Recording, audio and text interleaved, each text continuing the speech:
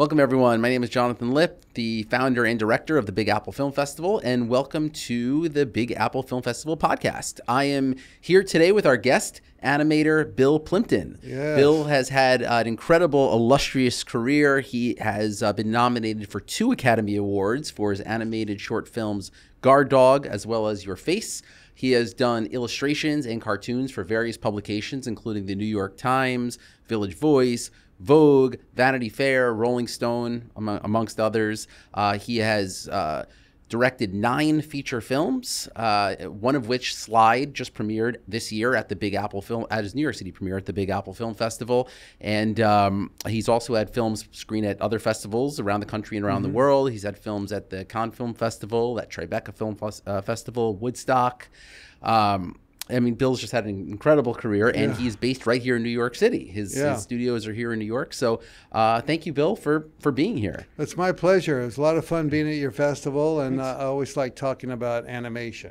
Great. So this is exciting for me. Cool. Thank you. And Bill also is going to do some drawings for us as well today. I brought my art pad. Cool. So the red light's on. So later on I'll be doing a couple drawing sketches for you. So anybody out there who wants to get into animation, I will be talking about that too. Perfect. All right. Thank you. So Bill, let's talk a little bit about your career. How did you get started in animation? How did this all begin for you?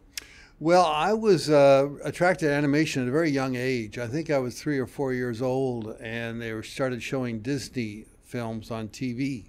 And they were so funny. It was I think it was a goofy film. I started laughing. And my dad, who's a banker, was also a very funny guy. And at parties, he would entertain everybody and have a big crowd of people surrounding him. But I can't do that. I can't tell jokes. I can't think of jokes. But I can draw jokes. And so I realized at a very early age that my ambition would be to draw cartoons to make people laugh. And so I was drawing all the time. I always took a notebook around with me and wrote down ideas, which is very important to write down ideas, because sometimes in 5 minutes they're gone and you'll never find them again. And I went to school, high school, and I was a class cartoonist. You know, I did stuff for the newspaper and places like that. And then college, the same thing. I went to Portland State. I'm from Oregon originally. Oregon City, Oregon, which is a suburb of Portland. And for Portland State, I did cartoons for the film committee. I did posters for yearbook. I did artwork for the yearbook. I did artwork for the school newspaper. So that was my thing. I knew what I wanted. I don't want anything else. I just want to make animation and make people laugh. But unfortunately, when I got out of college, this was in the late 60s or early 70s, animation was a dying art form. Walt Disney had died, and the studio was in bankruptcy. And all the other studios, Warner Brothers and Fleischer Brothers, had all gone out of business. So there was no place for me to go except Hanna-Barbera, and I just didn't think Hanna-Barbera was animation. I didn't think it was funny either. It just wasn't my kind of humor. So I moved to New York, and that's where I started doing all my magazine illustrations and newspaper stuff. Like you said, New York Times. I did New Yorker, a lot of men's magazines. I found a lot of sales went to Playboy and Penthouse and Screw and places like that. And so that's where I got the sort of urge to make animation for adults. I mean, there's plenty of great studios doing animation for kids. I can't compete with them. I don't have that kind of budget, and I didn't even want to do it anyway. So, you know, it just made sense. So I decided to make independent animation for adults, for me and for my friends. Is this answer too long, or you want me to shorten it? No, it's great. No, yeah, keep going. So, but when I moved to New York, I couldn't get into animation because all the studios were gone. There was no schools for animation. And so I did all the illustration and comic strips. And the good thing about doing these comic strips was it was a political strip. I learned two really important things. One is to think and draw really quickly. Because animation, you do hundreds and thousands of drawings, and if you spend too much time on one drawing, you'll never make a film. So I figured out a style, a technique that was really, really fast and quick, and then I figured out how to come up with funny ideas real quickly. So those are the two things that I learned doing comic strips. And then I got my big opportunity in 1985. And I was sort of floundering around. I was wishing I could get an animation, but I had no access. So one of my clients, who I did a brochure for, said, you know, we have a song from Jules Feiffer, the famous Village Voice cartoonist, and we want to make an animated film out of it. And I heard you want to do animation. I said, yeah, that'd be great. Wow, what a great opportunity. I'll make all this money and do animation. And they said, well, there's no money. We have no money for the budget, but we will show you how to make an animated film. And so this was the key to me. This was my animation school, was making this film. It was called Boomtown. It was about 8 minutes long, something like that. And it was a political cartoon, which I was doing anyway on my comic strip, about the nuclear arms race. And I think I did it in about 3 months, 4 months, something like that. I did all the drawings, I did all the coloring, but it was really fun because here I was doing an animated film. Now, I was later in my career, I was like 38, maybe 37. So I got into animation very late. And but the film went on to great success. It played at Cannes, it played at Annecy, which is this great French film festival. And it got shown all over the country. It was distributed with a feature film, and it was shown all over the place. And so I felt really emboldened to make my own film now, my own story. And so I started doodling, and I may need more paper because this is. So I'm going to do a drawing of my main character for Your Face, the star of the film, and I wanted to make it a really boring guy. So he has a little mustache. It's not cartoony at all. His hair is greased back. He's sort of like a vacuum cleaner salesman. He's really. It has a tie. I need to look at it. So I needed a guy that really looks very normal and kind of bland, kind of boring. I wanted a boring guy. And he sings this song, and it's a boring song called Your Face. Your face is like a song. And it's very kind of from the 30s. It's very boring. And anyway, then I thought, then I could do something weird with his face. How many ways could I distort his face? And so I came up with his nose going all over the place and heads popping out everywhere. And it was just an experiment. I just wanted to see how many ways I could distort the face. And I think it's about 3 minutes long, something like that. And I sold it to a few places. I think I sold it to Spike and Mike and the Tourney of Animation. And I remember the first time I screened it. It was in New York. It was a CIFA, which is an animation organization here in New York. And all these big-time animators, really famous people, were in the audience, and I showed my film, Your Face. And I was very embarrassed because it's really a dumb film. There's no plot. There's no editing, no story. He just sings this really bad song. And so I was hiding in the back row like, oh God, they're going to kick me out of the organization. And after about, I don't know, 4 seconds, 5 seconds, everybody in the room was laughing.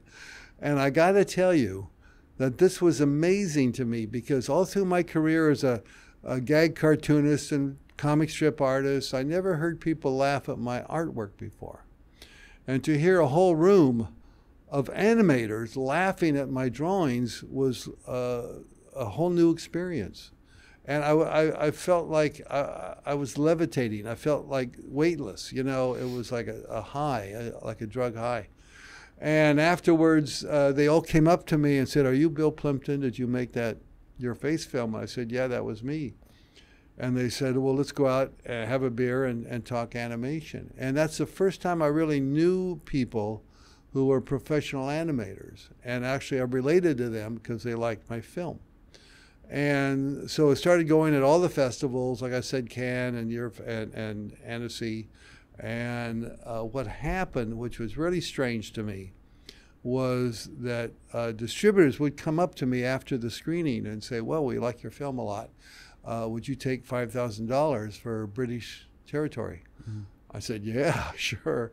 And it got French and Germany and South Korea and all these places I sold the film to. And I really wasn't expecting to make a lot of money on the film. I just thought, this is kind of an amusing film and people might like it. Mm. And that to me was kind of cool. And so when I got back from my trip to the festivals, I called all my distributors, all my print clients, all my magazines and newspapers, and said, I'm quitting print. I'm going into animation. And this was 1987. And they said, "Don't you know animation's dead? Nobody does animation anymore. It's a dead art form. You'll be crawling back to us in a few months, begging to go back to work." I said, "No, I think I can do it." And this was a time, 87 was when animation was starting to become popular again. You had MTV showing a lot of really weird animation. You had Little Mermaid and Lion King coming out doing huge box office. And you worked on a project for MTV at that time, right? A bunch of projects. You did, okay. Yeah, a bunch of things. And then Japanese animation was real hot, and so all of a sudden animation was popular again, and I started making sales, and all because of this film, Your Face. And then I got a call one morning. It's like 5 in the morning. I was still sleeping, and it's from Canada, and it's Canadian Film Board, and they said, "Oh, congratulations, Bill! Did you know you got nominated for an Oscar?" I said, "What? I never entered the Oscars. I don't know even how it got in there."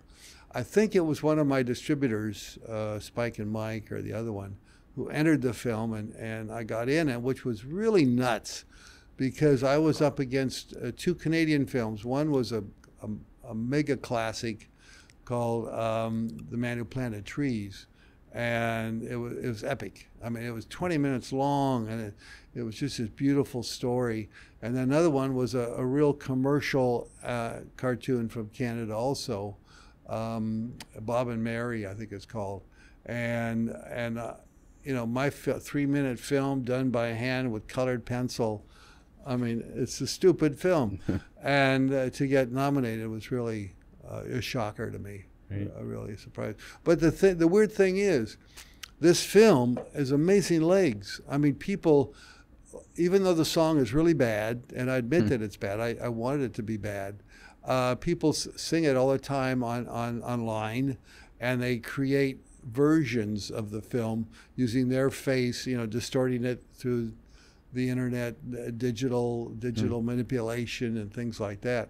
So it's really kind of iconic. It's became an iconic film. And when I go to these festivals, people will start singing that song to me. Your face is like a song.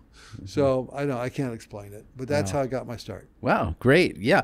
Just going back to something you said earlier, you had mentioned that you wanted to tell jokes and do things that were comical. Right. You couldn't necessarily say it, but you were able to draw it. Yes. And I just think that's great because you focused on the area that you knew you could do. You focused on your strength. You focused on what you knew you could do, and not perhaps maybe what you couldn't do so well. You focused on what you were good at, and I think that's something that most people should really be inspired by and pay attention to, because that's so important focus on what you are. Also, it's what I love to do. And what you love to do, of course. I mean, for me, that was playtime. Right. And I was just playing, and I'm making money doing these fun things I love to draw, creating stuff that I really love to draw. Right. And that's what I do even now. I'm working on more sophisticated films, obviously, than this.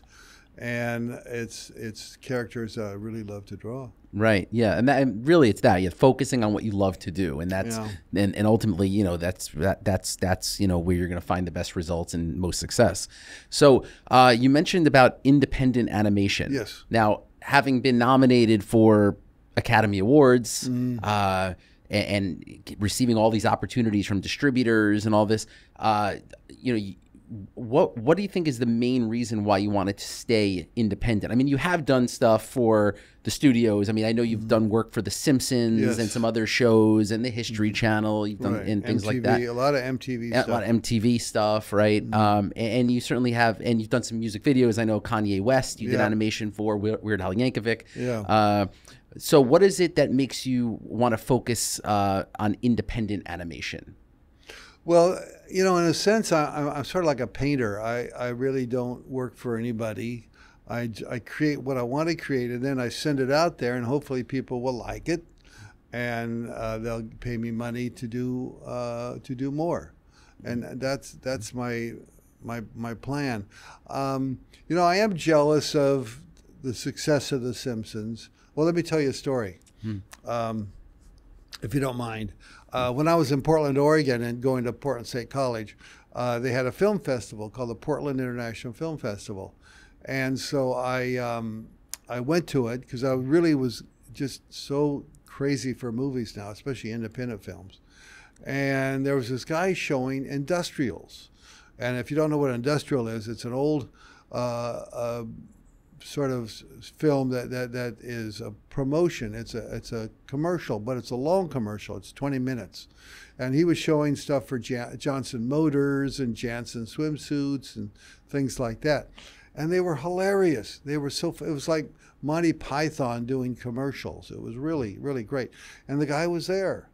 And I went up to him. I said, "Wow, your films are so funny. I really wish I could do something like that." And he said, "Well, you know, I live real close to here. Why don't you follow me home, and I'll show you some more of my films." I said, "Great, that's wonderful." So I followed him up the hill. He lived on the hill in Portland. And I walk in the door, and there's this 14-year-old kid on the floor drawing cartoons. And I went, "Oh my God, your cartoons are really funny. You should keep doing it. You really got great cartoons." And it turned out that was Matt Groening, and his father was Homer Groening, was where he got the name Homer. Right. And so I've been friends with Matt for a long time, and he would come to this festival in France called Annecy, and we would hang out there. We were out on one of these boats, paddle boats, in the middle of the Lake Annecy. And got drunk on wine and cheese. And he says, "Bill, you know what? You should do something for The Simpsons." I said, "Oh, my God, I'd love to work for The Simpsons. That would be great." And so he hired me to do a couch gag, which are these little short bits of animation, 45 seconds long, at the beginning of each episode. So these are really great. And you know what? I really respect what Matt has done with The Simpsons. He's raised animation to such a high standard that people can't not watch it. They just have to watch it. It's such a popular show. And I'm very jealous of that. I'm very jealous. But I think I made the right decision to stay with independent drawing, making my own films by my own, and not getting like amazing,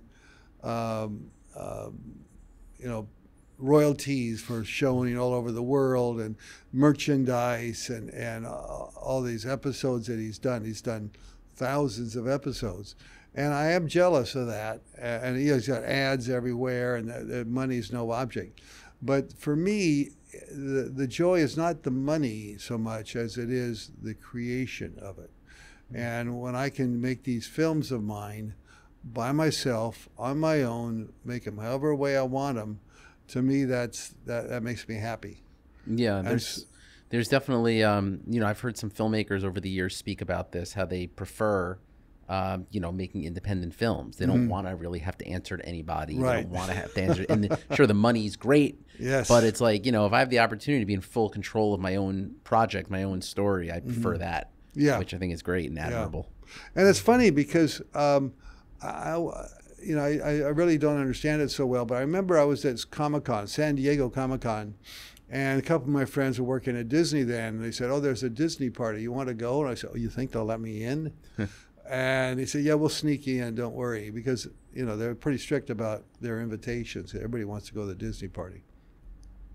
So this guy snuck me in, and I was walking through this Disney party. I heard there's Bill Plympton. Bill Plympton's here, and so there was a reverence for me because I do work on my own and by myself, and I don't make tons of money, as you know, but for me.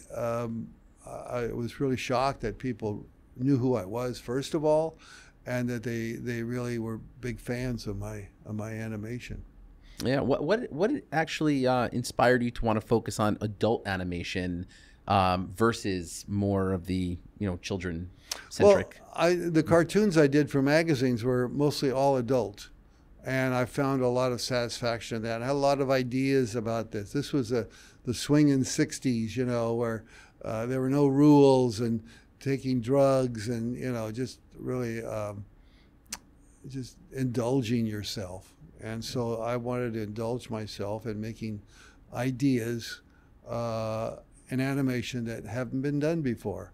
And that's a great thing for me is to do new ideas. I mean, this thing here, nobody's ever done anything like that before. And it was really a shocker that it was so successful. So if I did kids' cartoons, I wouldn't be into it. I mean, I love kids. I have a child. But for me, this is what I think about all day. Walking down the streets in New York, you see so many weird, strange, surreal things that's what I want to recreate in animation. It's not necessarily sexual, but it's just twisted and bizarre and weird, sort of like Tim Burton. Right. That's the kind of humor I really like, and that's the kind of humor I'm drawn to. Yeah, I was actually going to ask you. You just mentioned Tim Burton. I was going to ask you, who some of your inspirations were. Actually, that was going to be my next question. Well, yeah, that's a good question. Definitely Walt Disney, just because he showed me, how to make a film and how to create a film and how to market a film. Definitely Tex Avery and Bob Clampett, Chuck Jones, because they were doing adult animation, especially Tex Avery. His stuff was really adult, and it was the funniest stuff I'd ever seen.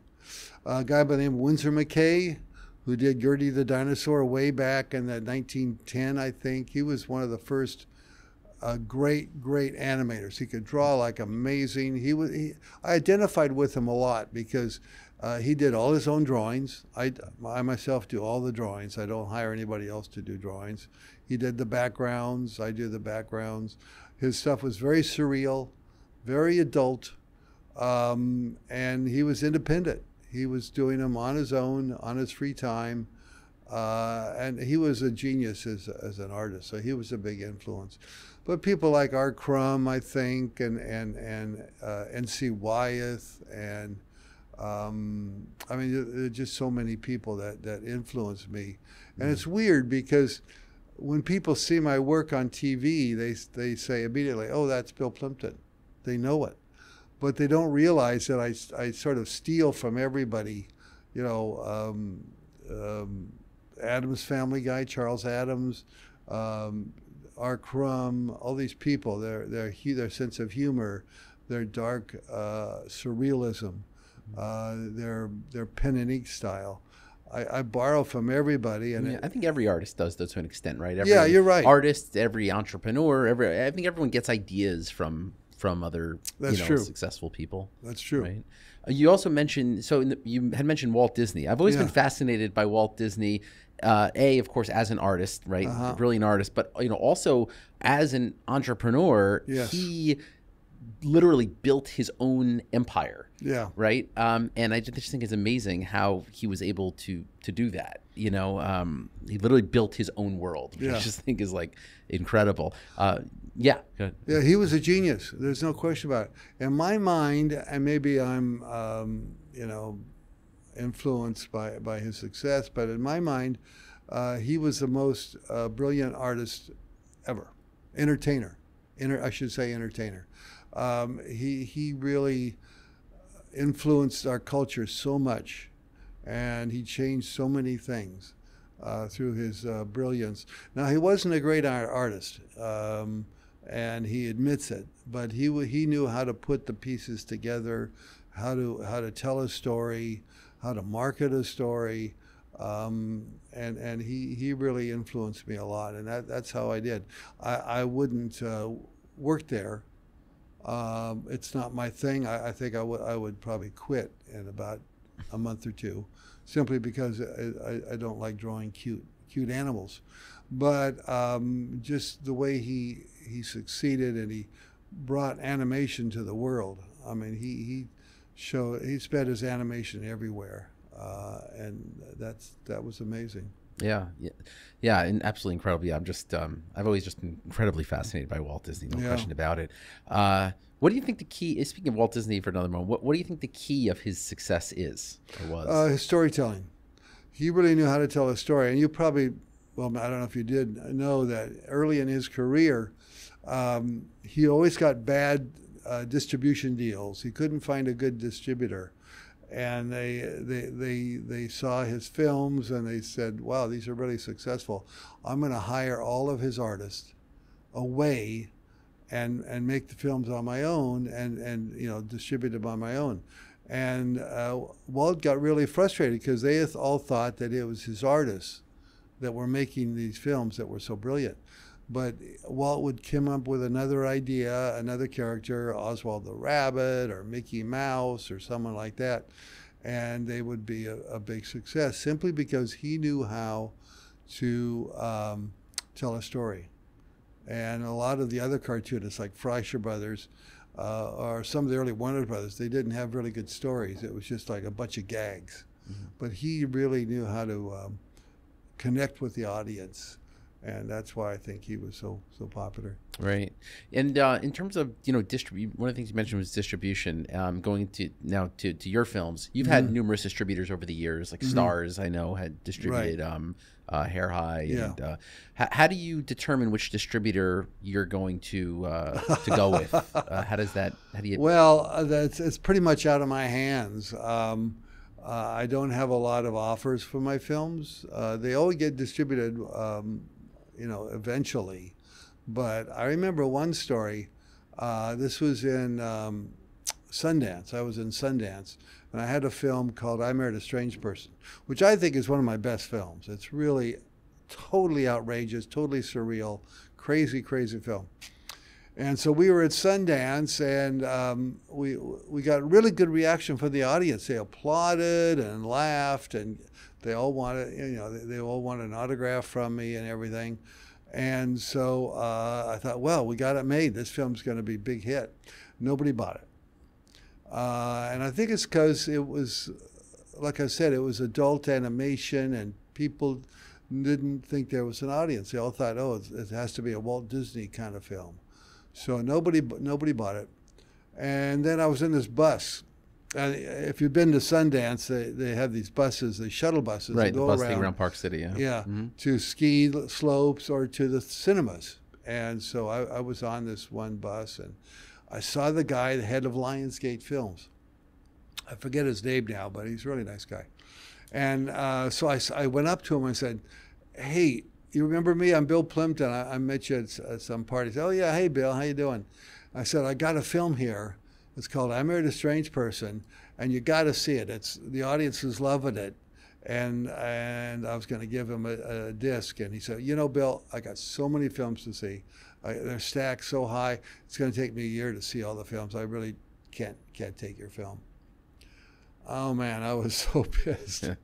And then just then, as I was walking away, the shuttle bus doors open, and the snowboarder gets on. And he's a 21-year-old kid. He's got the knit cap with snow falling down his face, dripping everywhere, and he had his ski board there, and a snowboard rather, and it was dripping snow on our shoes and everything. And so he says, "You're Bill Plympton. You made I Married a Strange Person. That film rocked, dude. That was the greatest film I've ever seen. Congratulations, Bill Plympton. Wow." And then he jumps off the bus and goes on down the hill. And he's gone. And that was it. And so this guy from Lionsgate says, "God, I guess I better see your film." So I handed him the disc, and he bought it. Oh, wow. For a lot of money. And not only that, but one of the rarest things I've ever seen is I got a royalty check for a substantial amount of money. Just because this crazy dude, snowboarder. Wow, that snowboarder should get some commission from that. I know. That. I wish I could find him, track the guy down, give him some money.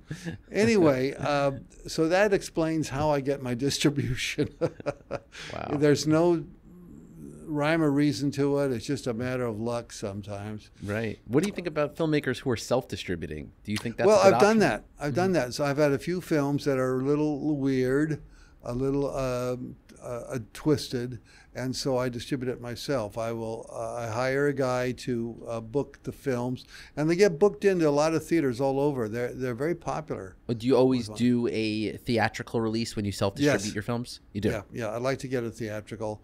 Now it's not as important as it used to be with Netflix and people like that. But to get nominated for an Oscar, you have to have a theatrical release. So it's important to me. Yeah. So I think about half of my films, maybe 5 of them, I've self-distributed. And, I make money and I don't lose money, which if sometimes I do a distribution deal, they'll say, "Sorry, we didn't make much money, so we're keeping all the money." And I get nothing. And that's very frustrating because I know people like the film. It's hard to find my audience. That's the problem. So I'm hoping with this new film, Slide, I'll be able to do it. Right. So is that the time there? Oh, yes. I better do another drawing real quick. Oh, sure. I'm going to do the dog. Or should I do Slide? What do you think? Either one. Yeah. Okay. I'm going to do the Slide then. All right. Now, this is a film that was influenced by my growing up in Oregon. It's in the woods. We had a lot of logging camps there. So this is the guy. He's kind of mystical cowboy who goes to a lumber camp, and it's a very corrupt town. And but he plays guitar, and because of his music, he's able to get rid of the corruption in the town. It's hard to draw at an angle like this. Yeah.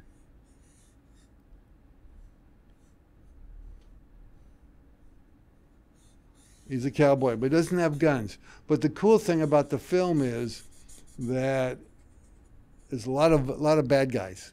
There's probably 200 bad guys. There's probably more bad guys in this film than any other film that I've ever done. And to me, that's the fun part is drawing bad guys. I love to draw bad guys. Villains are sometimes the most interesting part of the film, depending on what the film is. But you are correct. Something like that. It's very called cool. Slide. Yeah, it's awesome. New York City premiere at the Big Apple Film Festival. That's right. Very cool. Slide. I better sign it for you here.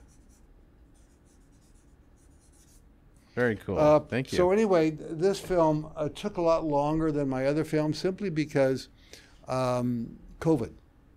I started it in 2017, I think, something like that. Maybe 2018, and then that's just when COVID hit. And COVID killed a lot of my markets. A lot of my cinemas shut down, schools shut down, comic conventions shut down. And that's where I make a lot of my money. That's where I make a lot of my income.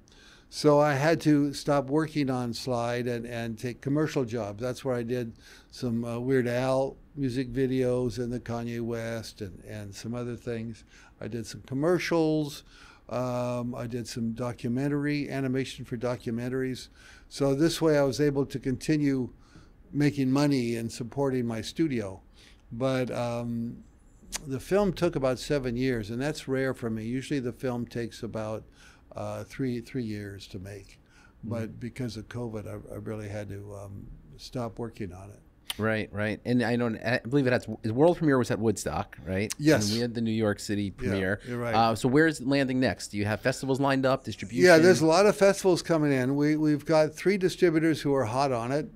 My agent is negotiating with them now. We may have a screening, a week-long screening at the IFC Cinema. Down in the Village. Yeah, the 7th Village. Avenue. Yeah, 4th Street. Because they love animation, they're big fans of my work, and this way it'll qualify for the Oscar. Right. Plus, I have a new short too called Duckville, and so we're going to put the short with the feature and hopefully qualify 2 films. Never been done before. No one's ever qualified a short film and a feature film the same year. That's our cool. So our plan. IFC Center would do a Bill Plympton. Yeah. Week or whatever it might be. A week, yeah. And then after we negotiate a deal, then we'll come out more lengthy showings. Right. Now for the theatrical runs, I understand the Oscar nomination, you have to have a theatrical run in order to be eligible for the Oscars. But in addition to that, do you feel that do you feel that the theatrical run is essential for films to kind of stand out a bit too, because there's so much on the streaming platforms now? Not for me. I just don't have the name like Tim Burton or Matt Groening to open up wide in cinemas. My audience is kind of specific. It's college kids and older who like something very different, very weird, very offbeat, very sexual usually.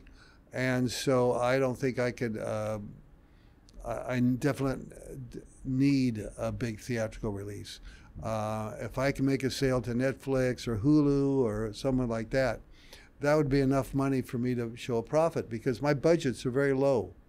For anybody out there who's wants to be an animator, I have what's called Plympton's Dogma.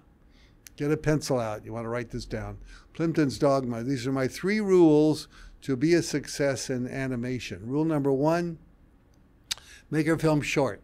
Whether it's a short film, make it 5 minutes or less. All my films, the dog films, are about 5 minutes. Number 2, make it cheap. Keep it under $1,000 a minute. So a 5-minute film is about $5,000. If you use a lot of Maya and computers, you got to hire a lot of computer operators, it's going to really blow out the budget, and it's going to be impossible to make your money back. And number 3, make it funny. If you make a funny film, everybody's going to want to buy it. I don't know why that is. People see animation, they expect to laugh. So those 3 things, short, cheap, and funny, if you can follow those rules, your film will be a success. Yeah, no, that's great. And, one of the things you mentioned too was, you have a very specific audience, unlike, let's say, Tim Burton gets these wide releases. Right. But I think for emerging filmmakers, young filmmakers just coming up now, I actually think that's a really great lesson. You really should have a very specific, targeted audience, because I think when you try to hit the mainstream, it becomes much more difficult. Like, that's very challenging. But if you start just with a very specific, audience, that's great. And not even just to start, that could be your career, like you've done and you've proven. You have your audience, and that's fantastic. I do have an audience, and they're very, very true. Whenever I do a Kickstarter campaign, I usually do very well, because people say, "Oh, Bill Plympton's got a new film. Let's give him some money." So it's being independent is up and down, and right now it's down because I really worked hard on Slide. I really wanted this film to be my epic, and so I went into debt because of that, and because it wasn't finished in time. So, but I'm making the money back now, fortunately, and when it comes out in theaters, hopefully I'll make my money back. And so, Walt Disney did the same thing. When he did Snow White and the Seven Dwarfs, he was $1 million in debt. And back then, in 1920 or 38, $1 million is a lot of money.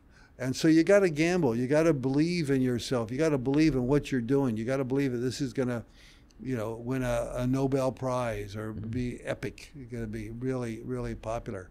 And that's what I do. I believe that each film I make is the best film I could make, and that's how you succeed. Yeah, no, it's great. You make it for you. You have a dedicated audience. You've built your own brand. You have you have a fan base, and you've had them with you for years, and that's commendable. That's amazing. Yeah.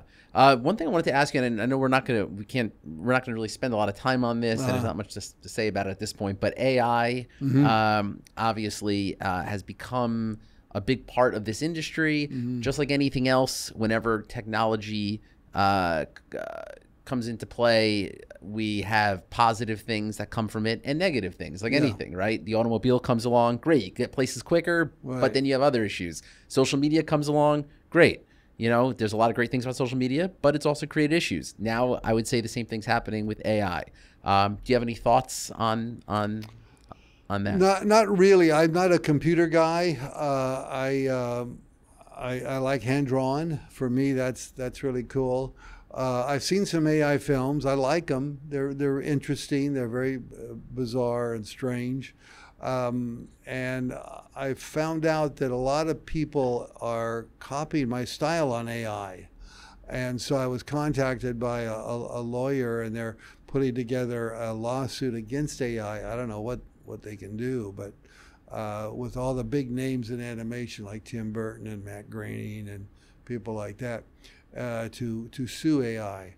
But I don't know. They just sent me a letter, and that's all I know about it.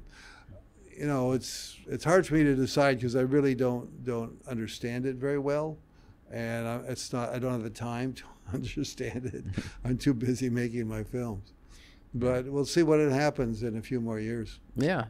Well, aside from AI, what do you see the future like right now for the animation industry, both in Hollywood and in? Well, I tell you what's really exciting for me, and someone should do a book. If there's anybody out there who's a writer, do a book about this, is the whole rise of the indie animated feature. And I must admit, I think I may have had a little influence on that, because when I did this film called The Tune, and this was my first animated feature. This was in 1991, I believe. Nobody was doing independent animated feature films. And I think I proved that one person could make an animated feature film by themselves. Because I did every drawing in The Tune, all the backgrounds, all the coloring, all the details. I didn't do the music or the voices, but I did all the picture. And now everyone's doing it, and I love it. I mean, they're sitting at home on their laptop making an animated feature film, and you're getting some great ideas, great concepts, great visuals, and that's the future. Soon you don't need to be in a big studio. You just need to make your own film and distribute it and get it out there, put it online, and hopefully make some money. Yeah, I was having some conversation with filmmakers during the COVID shutdowns about what's going to happen now. And some of them felt that animation was going to blow up at that point because you could just work from home. That's right. And archival footage-based documentaries. I know. We thought would be really what was going to happen. Yeah, that's a good concept. Documentaries are there's so much. And Mickey Mouse got public domain too. Yes, I heard about that, but only the original, the very original one. Yeah. So if you can use Mickey Mouse, but it has to be based on the one from 1924, right? The original, right? So how do you think? Now that you brought that up, how do you think that's going? Do you think that's going to change anything now? Do you think? Well, in fact, I did a film called Hitler's Folly. Did you ever see that film? I have not. No. It's online. You can see it online. And it's kind of a dark humor film. It's about Hitler, who was misunderstood. He really wanted to be an artist, as you know, but he wanted to make animation. And so we found some of his animated, Hitler's animated short films. And they're really cute. They're very nice. And he was trying to make this epic German feature film animation. So he wanted to follow Disney. He wanted to be like the Disney of Germany. And so we have a bunch of photographs of him, drawing these cartoons and stuff like that. It's very twisted film. But I've done 9 animated features. I'm working on my 10th now. But I've also done some live action, and The Hitler's Folly is one live action, and then I did Guns of the Clackamas, which I think is a really good. It's a mockumentary. It's like Spinal Tap. Right. It's a really good film. Then I did a couple of other documentaries that are more serious. So I think I've done in all maybe 14 feature films. Wow. And then there's actually a documentary about you called Adventures of the Plymptons. Yeah. Yes. Yeah, that was a while ago. It's nice, but it's mostly for historical context. There, I had some conflicts with it. The director was very nice, very sweet. She did a good job, but I would have done it differently. And so, I mean, I can recommend it if you want a historical thing, but I wish you'd done a better job. Okay. Now, you currently, I know Slide is out right now, and you're going the theatrical run and all that, Right. IFC Center, and looking forward to that. I mean, that's going to be really exciting. That will be, yeah. Do you have any other projects in pre-production right now, or are you just focusing on Slide right now? Yes, let's see. I'm going to have to turn one of these pages over because I'm doing one right now that's really exciting. It's called, I can work on the back of the paper here. It's called Duckville. It's a short film. Oh, Duckville. This is the one you mentioned might go along with Slide at the IFC Center. Yeah. Mm-hmm. It's very simple. It's a duck. Like that. It's a very basic kind of character. That's it. That's it. Just that's Duckville. And it's about this little village of ducks, called Duckville, of course, where they want to get tourists. Nobody wants to go there because it's so boring. Duckville is very boring. Nobody wants to go there. So they invent a mass stampede of monsters. Monsters come in and ruin the town, and that way the king will come and fix up their town, and they'll get tourists. It's very simple. It's about 6 minutes long. We're really close to being done. Probably about 2 or 3 weeks it should be done, and then we're going to start showing that, and maybe we'll send it to the Big Apple if you like it. Great. It's pretty wacky. I don't want to give away any more than that. That's all right.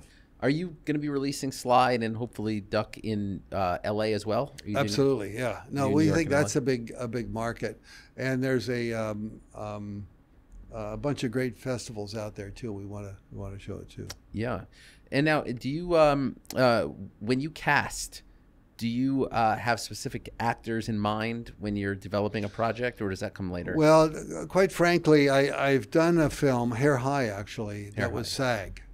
And so we had a lot of big names: David Carradine, Keith Carradine, Martha Plimpton. Right. I had read that Martha Plimpton is related to you. It's a distant one. And it was very expensive. I had a lot of money then. I'd done a big commercial or something, and it didn't do very well. So I realized that the actors, even though they're big names, didn't really help that much for me anyway. So now I do use non-SAG actors, and these are people who are amateurs, but they're really good. They really have great voices, and so I just can't afford SAG. It's just the deal with SAG. I don't want to get into politics too much here, but the deal with SAG is that you have to pay a lot of money to use a SAG actor, which I understand. For big Hollywood films, they should get paid a lot. But I'm an independent film with no money, and they said, sorry, it doesn't matter. You're an animated film. You got to pay full SAG prices, and so I just couldn't do it. And the weird thing is, for live action indie films, you get a discount. You don't have to pay all that money. But for animated indie films, you got to pay. They think everybody is Pixar and everybody's Disney, so you got to pay the full fee. And it breaks my budget. I can't do it. Well, that's interesting because that's actually something I was going to ask you. because when you're SAG, you're not like okay, so you're not on the screen though. It's only your voice, right? But it's the Screen Actors Guild, and the whole point is that you're appearing on screen. But yet in an animated, it's just your voice, but you still have to go through SAG if you were using SAG talent for that. That's it. Yeah, we tried to change the rules. A couple of my guys, Matthew Modine, who does a lot of animation voices. Yeah, that's right. Yeah, we actually had Matthew also in the festival as well last year. Was it Downwind? No, it was his. It was the short experimental film. Oh, right. I heard about it. Yeah. Anyway, so he wanted to change the rules because it's not fair that indie live action gets a discount, whereas indie animation, now you got to pay full price. So he tried to change it, but they wouldn't change. Wow. They didn't want to change. Wow. Yeah, that's interesting. You're not on screen, but yet at the same time you have to go through SAG. Yeah. Wow. So in terms of your, you're talking about the budgeting and all that. For filmmakers who are looking to finance their feature film or even a short, what are some of the best routes to take? I know you mentioned Kickstarter was one. Do you have other? Yeah, private investors? Generally speaking, my feature films keep bringing money in because they go out to schools and libraries and foreign countries, and they're always selling. They're always making money. So I use the money from the previous films to finance my future films. Okay. Also, now I've discovered that I have a huge market in my original artwork. And I have a lot of drawings. I even have the Simpsons drawings. And I got my whole wall is bins of drawings from different films. And I find that there are a lot of collectors out there who love to collect original art. So that's been a real boon. Just in the last 2 or 3 years, we've been selling a lot of the original artwork. It's something like Your Face. My first film is we charge $300 for a drawing. So, and I have hundreds of drawings, so it works out very well for me. Yeah. So that's another source of income. I try not to rely on Kickstarter. I've been using them so much. I think people are getting tired of me pitching my films. So I'm hoping to use the money from my previous films to finance my next one. Yeah, that's good. You mentioned some other outlets in order to bring in revenue when distributing films that I think some filmmakers may not always think of. You mentioned the educational market was one way, and a couple. I think there was one other you mentioned as well. It was educational and I don't know, some foreign countries, foreign territories. But also a lot of merch. I have books. Yeah. I have DVDs. I have shirts and things like that. So yeah, I get a lot of money from that too. Yeah, that's important. I think when putting a film out to have various revenue streams. Boy, it sure is. Yeah, I think that's super important. Disney showed you how to do that. Boy, those Mickey Mouse watches, they made millions on that. And Bulova I heard was going out of business. They were really bankrupt, and they came up with this Mickey Mouse watch, and it saved their company. Wow, this is what I heard. Yeah, no, it's amazing. For filmmakers who are looking to go to school for animation, do you have any specific schools perhaps that you'd recommend? Well, SVA is good. SVA has a really good program. They're here in New York, School of Visual Arts, Cal Arts, but Cal Arts is really expensive. They're a Disney-supported school, and all the big Pixar people came from there. They all went to Cal Arts. There's some in Florida, some really good ones, and New York, NYU is really good here. RISD is good. What's the name of the Florida one? There's a couple of good Florida festivals. Ringling has really good art and animation classes. Full Sail. Oh, Full Sail. That's in California. Yeah, no, that's Florida. Oh, Florida. Yeah. Right. Yeah, they do really good stuff. Yeah, they also, just in terms of just live action too. I think they have a film. They even have a back lot.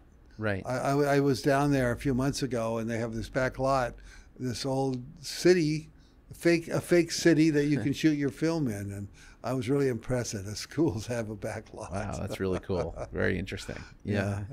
So we just have a couple minutes left. There's a couple more questions. You've done some political satire. Yes. For example, I know you have Trump Bites with the New York Times right now. Yeah. Do you have, is that something you want to continue on with, political satire? Do you No, enjoy I don't. that? I don't. I'm tired of drawing Trump. As much as I hate the guy, I just want to concentrate on my own storytelling, on my own ideas. Oh, so that was that something the New York Times brought you on for? That Yes. that wasn't an independent thing that you sold to them. They brought you on to do that. I did a series of them. I think I did six episodes. Right. And they were really hot. They were the #1 seller on the New York Times online programming. So it's really popular. But I just wanted to go back to making my feature films. Right. Now and lastly, I know you're from Oregon. Yeah. And obviously LA seems to be the hot spot for a lot of people who want to get into film. Does. Of course, New York is also, tons of people go to LA. Yeah. Why did you choose New York City? Well, because animation was dead when I got out of college. And there was no schools. There was no Cal Arts back then. There's no place to learn animation. So I figured I might as well go into illustration. And that's when I moved to New York and took my portfolio around and got a lot of work with magazines. And when I did animation, then I just wanted to make it on my own. But I do have a story to tell on this issue, if you like. Yeah. So I remember when I was 12, I sent off a packet of drawings to Walt Disney Studios because I wanted to work for them when I grew up. And they liked the drawings. You know, I did Goofy and Mickey Mouse and Donald Duck. And they liked the drawings, and they said, come back in 20 years, and we'll see. So I said, wow, yay, they're ready to offer me a job. And then I started doing my own films, The Tune and I Married a Strange Person, stuff like that. But then when Your Face was nominated for an Oscar, they sent a lawyer to my studio here in New York. And he looks me in the eye and he says, Mr. Plympton, Walt Disney Studios wants to offer you $1 million to come work for us. Wow. That's a great offer. Holy cow, $1 million. And this was back in '87. So that was a lot of money. And I was so excited. I told him, I said, this is my childhood dream come true. This is what I wanted. And I said, but you know what? I love doing these little short films. Can I do those on the weekend? They said, yeah, you can do them, but Disney will own them. And I said, well, what happens if I tell a funny story? Well, Disney owns that. And what happens if I have a dream? Well, that's Disney's. Disney owns your dream. And I thought a while, and I said, I don't know if this is right for me. And I imagined that after about a month or two working out there, I'd probably start doing little fanciful, surreal stuff in the drawings and hiding characters in there and maybe doing some naughty artwork or something like that. I just don't think that at that time in my life I was ready to work for Disney. I don't think I would have been excited working there, doing, funny animals and things like that. I only found out later that they wanted me for Aladdin, to do the genie, where the genie is changing shapes and everything. And because the metamorphosis of this guy from Your Face is what they were looking for, something really surreal. Right. So I turned him down. Well, that goes back to what you said earlier about, being independent, staying true to your own work, and having to feel passionate about what you're doing every day. Right. And it can't just be about the money they're offering, or it has to be something you're into and you're passionate about. Right. And what I tell people is every morning when I get up, I go to my drawing board and draw whatever the hell I want. And there's nobody looking over my shoulder saying, no, you can't draw that. And to me, that's worth more than $1 million. Oh, definitely. That's the the best why feeling. I'm independent. No, that's great. I mean, that's a great feeling to know you wake up in the morning, this is my thing, I'm doing it my way, right. I don't have to answer to anybody. Right. That's better than working for Disney, I think. Right. That's fantastic. Yeah. Yeah. And lastly, you mentioned you're inspired by the people of New York, walking around New York City and all that. Right. What is it about this city that inspires you? I mean, I know it inspires me in so many ways and a lot of other artists, but what inspires you about New York City? Well, the freedom of everybody just doing whatever they want and walking on the streets totally unself-conscious. You know, they'll wear something really bizarre or crazy or nothing at all, you know. And I find that every block I come up with 2 or 3 ideas. And so for me, that's really important. If you walk in the streets in LA, you see nothing. I mean, there's nobody on the sidewalk. Right. But here in New York, it's just they all let it all hang out, and that's inspirational for me. No doubt about it. I agree. All right. Well, thank you so much for being here. Again, this is Bill Plympton. His new film, Slide, which had its New York City premiere at the Big Apple Film Festival, is coming out. We'll see it in theaters soon. Okay. So, Bill, thank you so much for being here, and we'll see you all soon. Thank you. Okay. Very good. All right. Thanks a lot. Thank you very much.